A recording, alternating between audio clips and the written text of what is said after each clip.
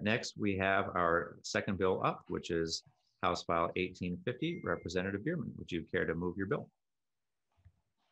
Thank you, Mr. Chair. Yes, I'd like to move House File 1850, and I do have an amendment as well. Representative Bierman moves that House File 1850 be laid over, and you have the A2 amendment. Would you like to speak to your amendment, Representative Bierman? Thank you, Mr. Chair. This amendment is thanks to the sharp eye of Mr. Eliff, and it's an amendment that just clarifies eligibility and capacity for the bill. Any questions to the A2 amendment to get the bill in the shape the author would like? Seeing none, all those in favor of the A2 say aye. Aye. Aye. Aye. Opposed, no. The amendment is adopted. Representative Bierman, please tell us about your bill. Thank you, Mr. Chair, committee members. Thanks for the opportunity to present and your attention to hearing bill at number 1850. This is a bill for a temporary tax credit for the purchase and installation of solar energy systems. And please take a look at the letter of support from Mencia in your packet, please. This tax credit will help Minnesotans across the state participate in our clean energy transition. Members, as we've heard in committee, we are behind as a state in our goals to reduce greenhouse gas emissions. The more we do now, the longer the runway becomes to manage other sectors of the economic transformation that will take more time. Solar energy continues to drop in cost and is still a small slice of our current energy portfolio. Expanding our use of solar is a wise approach to procuring our future energy needs here in Minnesota. This bill is designed to increase the opportunity for all Minnesotans to have access to a solar systems rebate in every county of our state. Not everyone can participate in a program like Solar Rewards offered through Xcel Energy or Minnesota Power's Solar Sense. With this bill, every homestead, every farm, every business is able to apply and receive a tax credit on the investment of a solar energy system. It is a tried and true formula and good public policy. This program has helped spread solar across every county of Iowa. The program has historically sold out early every year, resulting in wait lists. In Iowa, this bill has generated hundreds of millions of dollars in local economic activity. If enacted here, we will create jobs across the state of Minnesota. Of course, saving home and business owners money on electric bills with a clean, renewable resource is another primary purpose of this legislation. Typical system pays off in 8 to 12 years. The savings start immediately. It is an investment upgrade in one's home and property too, increasing property values. Offering this small tax credit is an added incentive that will encourage many more Minnesotans to make the energy investment in their future. State level policies like this bill are instrumental in paving the way to a more sustainable, clean energy future. It is good for the pocketbook of all Minnesotans when we support less fossil fuels. This bill is good for the grid, it's good for the economy, and it is good for our environment. And the longer we delay in robustly addressing climate change from all angles, the more destructive and costly are the ramifications. Mr. Chair, I would like the committee to hear from a few testifiers as well, please. Absolutely. First, we have Griffin Dooling. Welcome to the committee. Thank you, Chair Long. Thank you, Representative Bierman, members of the committee. I'm very excited about this bill. You know, we've seen firsthand in working with commercial and industrial customers across the upper Midwest, a lot of which are in agribusinesses and rural businesses, the impact that this program, a very similar program to what's proposed here, has had in Iowa on customers looking to install solar for their small business or their home. And I think it's really important to emphasize that this program, as Representative Bierman has designed it, is tailored to focus on small and mid-sized businesses and homes. This is not designed for super large scale solar. It's not designed for solar gardens. It's not designed for utility scale solar. It's designed to help individual businesses and homeowners install systems that can help them over the long term save a very significant amount of money. The average agricultural business that we work with can save over $200,000 over the life of a system from installing a solar array. That's very significant money in these communities in rural Minnesota and in agribusinesses where, otherwise you often have challenges and issues to overcome with the way that the agribusiness economy has gone. And so this program will help make those projects more feasible for more farms, more homesteads in these communities that don't have access to some of the investor-owned utilities and other incentives that are available in those areas and in the metro areas. So we're very supportive of this proposal. We've seen firsthand the impact that it's made in our neighboring state of Iowa, with nearly $300 million of private investment stimulated by this sort of program. And I think it can have a very similar and probably an even greater effect here in Minnesota, which will allow businesses like mine to create a lot of jobs and will help citizens in these rural communities access solar in a way that's more competitive and more fair when compared to their metro counterparts. Thank you. Next, we'll hear from Micah Johnson. Welcome to the committee. Thank you, Chair and committee. Micah Johnson, I'm from Solar Connection in Rochester, Minnesota. I've been doing solar for more than 10 years. Our company employs 25 people, all from greater Minnesota. They live in Rochester, Spring Valley, Hayfield, Byron, Plainview, etc.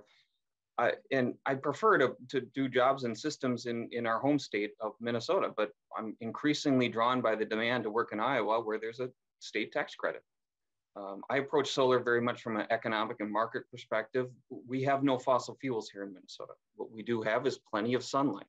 Sure, we're not Arizona, but we're actually on par with Houston and Miami for our levels of sunlight.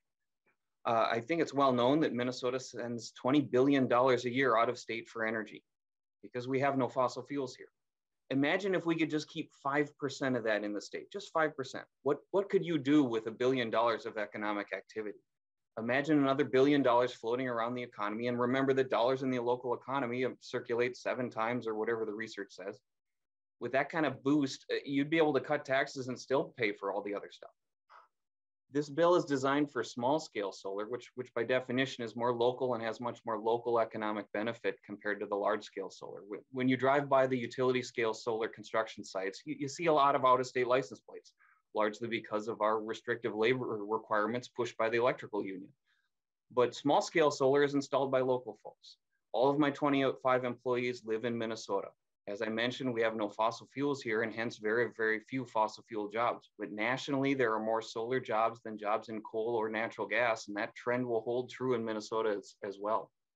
The thing to remember is energy transitions are nothing new. And again, I'm talking about the tax credit, not the transition stuff, but this is part of a transition. And just like our transition to the cell phone or the computer, this transition is going to happen whether we want it to or not. Those who are leaders in such transitions benefit from them, and those who are followers have to play catch up. And I'd like Minnesota to be a leader. A vote against solar is a vote to send money out of the state for energy. It's a vote against the Minnesota economy. It's a vote against Minnesota businesses. It's a vote against energy independence, and it's a vote against local jobs. Thank you very much. Thank you. And finally, we'll hear from Micah Cornea. Welcome to the committee. Good morning, committee members, and thank you for having me here today. My name is Micah Cornea, and I'm here representing All Energy Solar in support of House File 1850. All Energy Solar is a customer-focused local solar energy installer based in St. Paul. I am the inside sales manager for our company. We are the first line of communication when inquiring minds have questions about if rooftop solar is right for them. In my short 3-year tenure with the company, I have shepherded over 300 people into solar projects and have made more than 36,000 solar-related phone calls. I would consider myself an expert at connecting with Minnesotans about their fears, as well as aspirations around energy security. House File 1850 would further expand solar rooftop access to residents and businesses in Minnesota who get their energy from co-ops and municipal power providers by way of a state tax credit. Let me tell you why. From the Northwest Angle and the Arrowhead region down to the Twin Cities and Iowa border, people want solar. Unfortunately, for many Minnesotans outside of utility areas that offer rebates, the barrier to entry is greater. In parts of Minnesota, a common theme I hear from folks is that they are interested in solar, but there aren't incentives like there are in other places. I can't tell you how often I hear a co-op member ask me, does the state have any incentives yet? Our farmers and manufacturing communities are looking for ways to drive down operating costs. Energy storage is of particular concern for homeowners who tell me that when there is a power outage, they won't get power back for a couple of days. House File 1850 would be the kickstart many of our Minnesota friends need in order to take control of their energy independence and security. Furthermore, solar energy creates high-paying local jobs. Careers in renewable energy are amongst the fastest growing in the nation, and that's true here in Minnesota as well. We would love to open up an office outside the metro to more quickly serve solar demand there.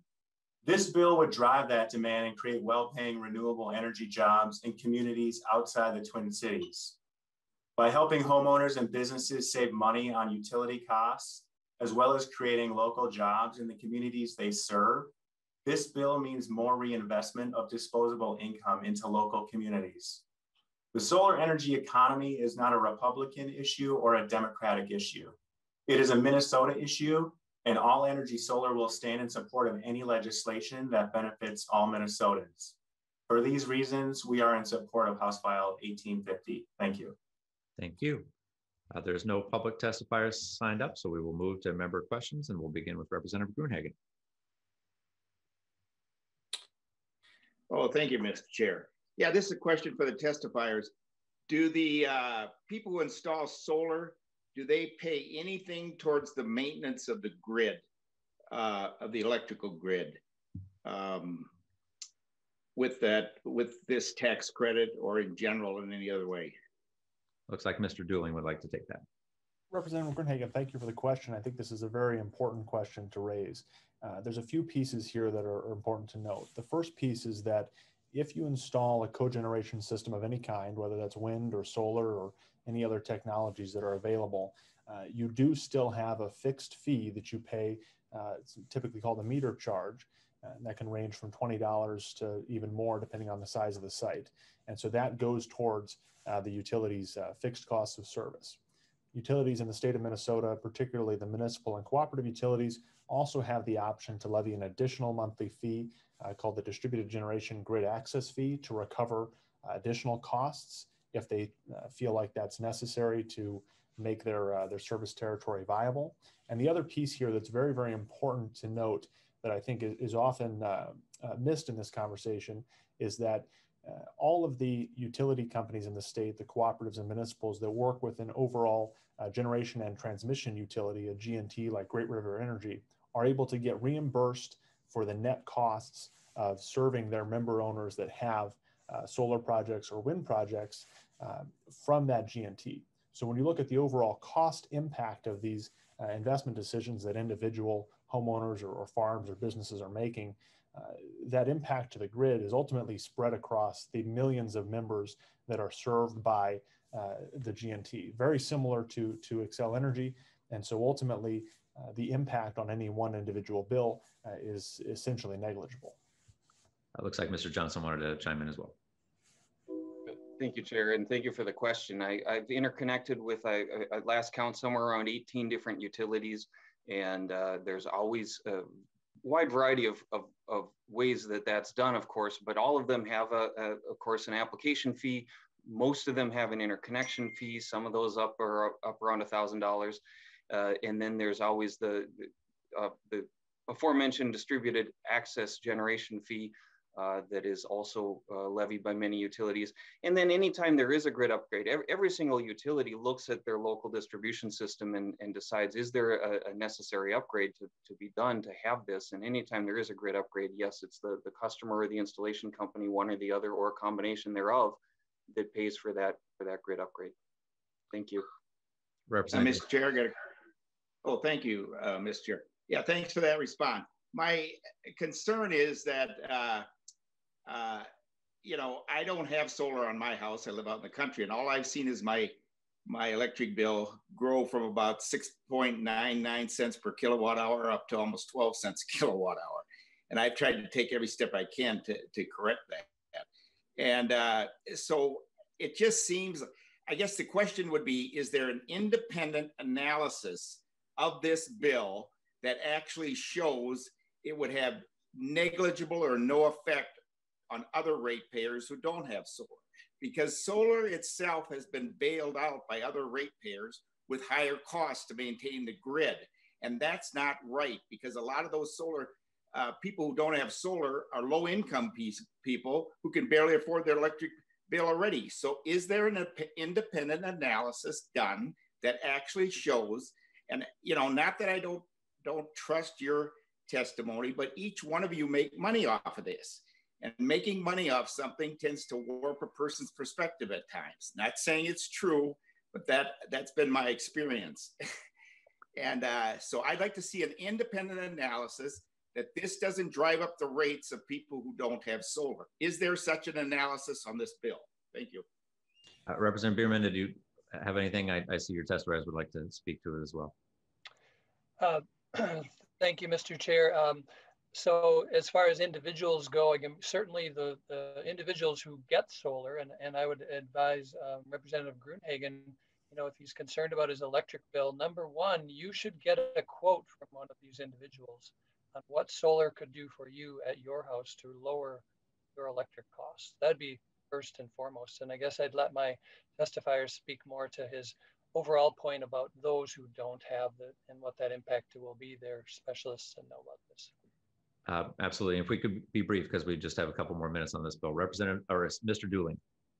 Sure. Thank you, Chair Long. Representative Gruenhagen, that's a very good question. There's no study that I'm aware of on this particular specific bill that we're discussing today, but recently there was a study that was published by the University of Michigan, which evaluated distributed solar in a variety of different contexts across the country. And that study found that having a higher penetration of distributed solar within a utility service footprint can actually lead to a lower cost of service for that utility in many respects, because these systems that are getting installed reduce the peak demand that needs to be served by the distribution system. It reduces the individual customer's demand, and overall offsets the need for expensive transmission upgrades and other distribution capacity upgrades within the area that's being served. And as Micah noted, this is also a situation where if an upgrade to the grid is necessary to service that customer who's installing solar, that is the customer's responsibility. And so that specific expense is not spread across the neighbors or the other member owners in that area. If you could share that study with us, we'll distribute it to the committee members. Mr. Johnson, and then we'll have to move on. Thank you, Chair, and thank you, Representative, for the question. It's a good one. I've done a lot of study on this. In addition to the Michigan Tech study or University of Michigan study that he's referencing, there's a variety of other studies out there. I'm happy to share them.